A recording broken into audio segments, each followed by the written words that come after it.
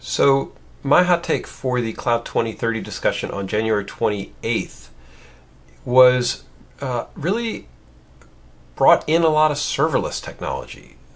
We're talking about CapEx versus OpEx, and to me, the ultimate in CapEx versus OpEx is serverless, where you're paying by the transaction rather than by the month or by the service.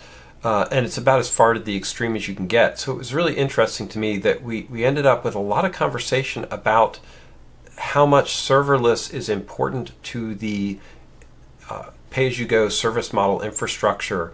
And it's not clear yet if that frees companies to then focus on their technology or ties them more deeply into a SaaS-based service economy where they're much more dependent on all of the surrounding infrastructure.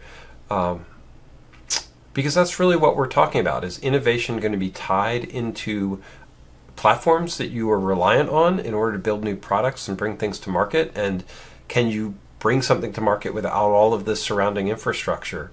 And the answer is no, you can't. But does that have to be borrowed infrastructure, or could you embed it into your service or product? I hope next week we're going to talk about the financial pieces and the economics of that.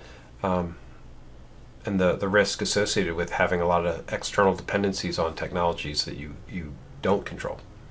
Stay tuned. That one should be good. That'll be in early February, and we'll probably kick off a series from that. Looking forward to talking to you then. Thanks.